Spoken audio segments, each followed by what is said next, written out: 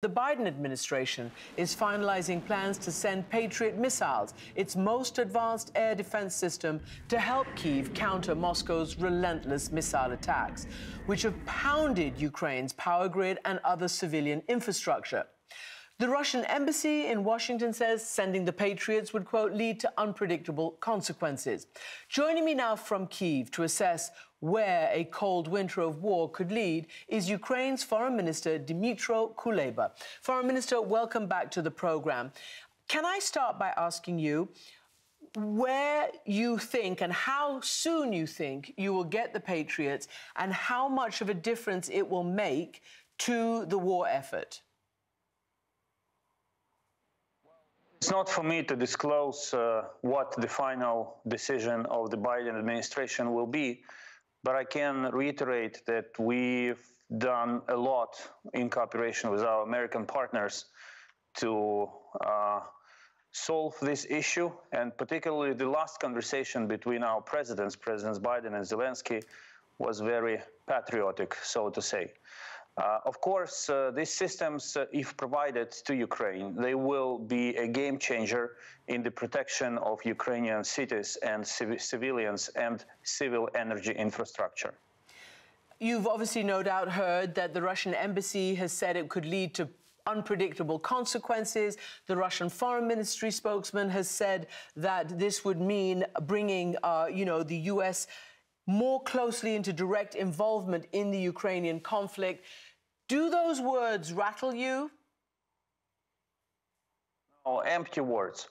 We've heard these threatening comments so many times before that, and they never proved to be reality. Russia has already crossed all red lines, and they do not spare anyone, neither animals, nor nature, nor civilians, nor civilian infrastructure. They destroy everything. So they bear responsibility for the escalation. Of course, they want us to be weak, and that's why they speak against any delivery of weapons. But the reality is different. We will be getting stronger.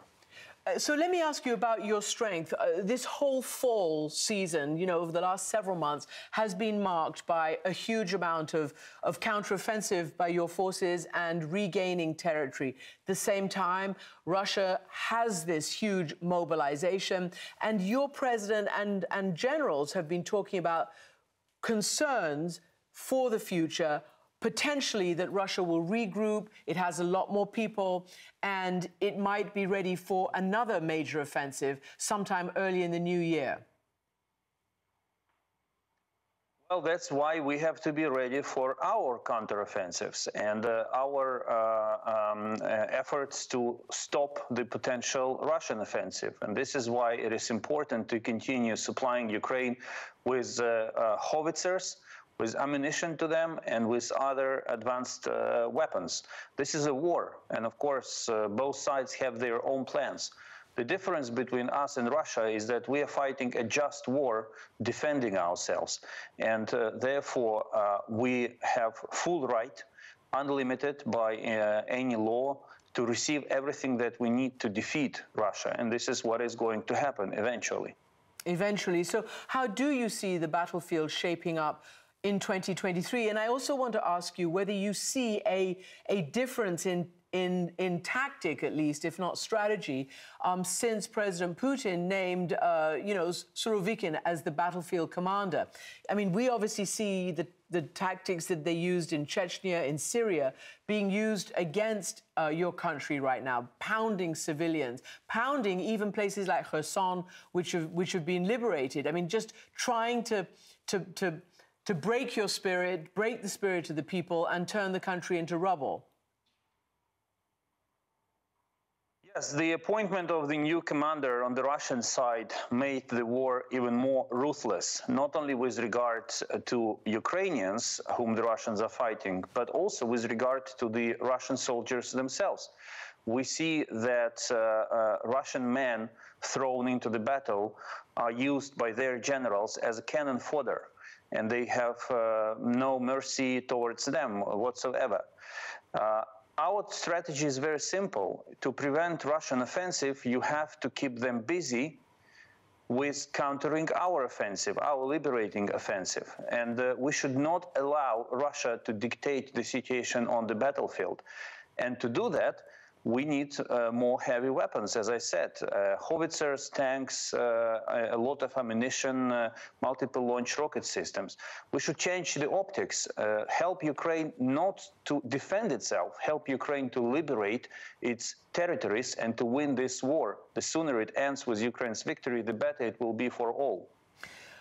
So to that end, you've obviously heard, and we've all reported on these, you know, the sort of raising of the view that there might be some kind of negotiation possible or pressured, and you know, clearly that your side has said that we're not ready yet to do that. But President Zelensky called for Russian forces to start withdrawing, you know, by this Christmas. They have said that that's a non-starter, and they're only talking if President Zelensky agrees to their maximalist demands, which are to accept all the, you know, the occupied territory. Where, in your mind, is there any space at the moment for any kind of negotiation? President Zelensky proposed a very reasonable peace formula that consists of 10 elements. And negotiations and fixing the end of the war on the paper is step 10, not step 1. This process of ending the war should begin with the withdrawal of Russian forces, and there are many other issues that need to be addressed in this context. So no one should be buying the Russian smokescreen operation when they talk about their openness to negotiations with one hand, and push the button, sending more missiles, more Iranian drones, and more Russian troops against Ukraine with the other hand.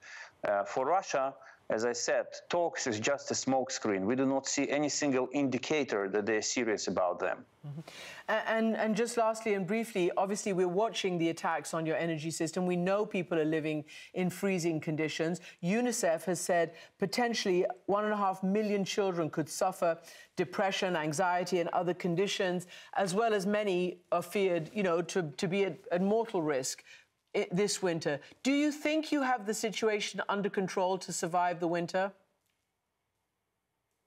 Well, you know, every time there is an air raid siren in Kiev, the first thing I do is calling my children to help them to cope with anxiety and fear about another Russian attack. And every time it's over, I speak with them again and we discuss it. So I help them to cope with it. So I perfectly know what you're talking about.